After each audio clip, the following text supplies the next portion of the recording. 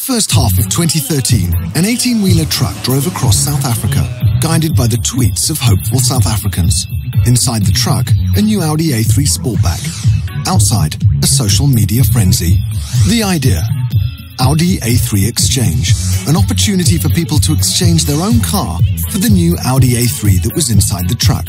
But first, they had to use Twitter to get the truck to their city. Here's how it happened. We launched with TV, radio and online, all directing people to our microsite where they could enter and monitor the truck's progress in real time. For 3 weeks, people tweeted to get the truck to come to their city.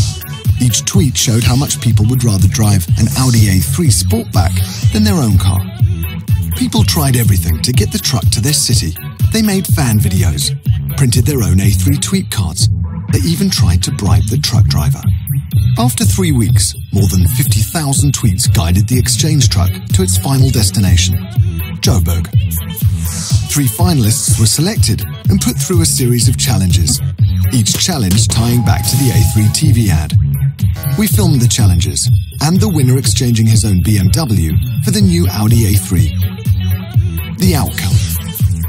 We received tens of thousands of entries, over 50,000 tweets. Audi A3 Exchange was trending within a few hours of going live.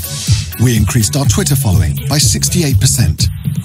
We generated over 3 million rand of earned media, and most importantly, the interest in the A3 Sportback on the Audi website tripled, resulting in more than 100 real-life test drives per week.